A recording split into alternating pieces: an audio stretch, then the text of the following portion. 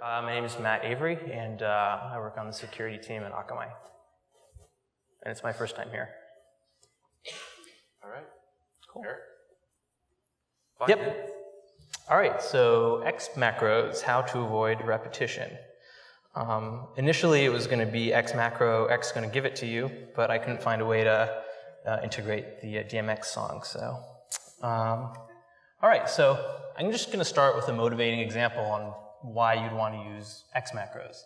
So let's say you have an enum and you want to print out for debugging or for logging purposes the string.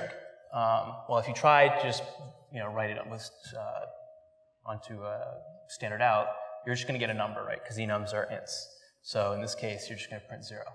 So what do you do? Well, you're going to have to write a function to do that for you. So typically, you'll have a switch with each element in the enum, and you'll return a string for it. So now you can kind of wrap that enum, call the function, and it'll print the string. The problem is that you can't forget to update your string conversion function when you update your enum list. And so we know that it's really hard to not forget things, right? Like, you can say, don't forget to release your locks, don't forget to free memory, or don't forget your keys, and that's great, but it's really hard to do. So, thanks for, stood lock guards, thanks for constructors and destructors for RAII, and I still don't know whenever I lose my keys, where I put them. So, XMacros is a solution to this problem.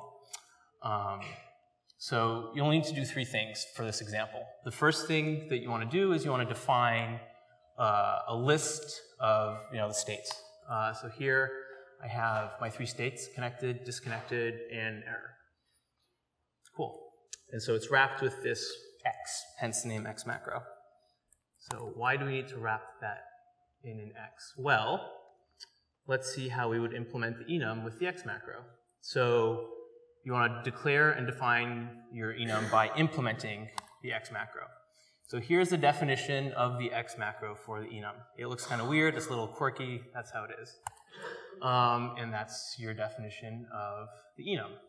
So basically what the preprocessor is doing here is it's going to expand that to the list, so you're going to get a bunch of X's, and since you defined X, it's going to expand that again. And then you get your lovely enum for yourself to use. Now, the next thing you want to do is reuse the XMacro, reuse the list, but this time you use it for inside your string conversion function. So here I'm defining an XMacro that will expand to case statements in my switch. And now that's it. That's all you have to do. So if you add a new element, say you're adding the state connecting between connected and disconnected, you just update your X state list, and it'll update both the string conversion function and your enum. So you can do a little bit, more advanced things. You can have multiple arguments. You can go crazy. And I'm not going to really explain what this is doing. You can just go on GitHub and check it out. But I just have one disclaimer. Initially, it was going to be XMacros, use them judiciously. But I'm just going to say it in general, macros, use them judiciously. There you go. Thanks.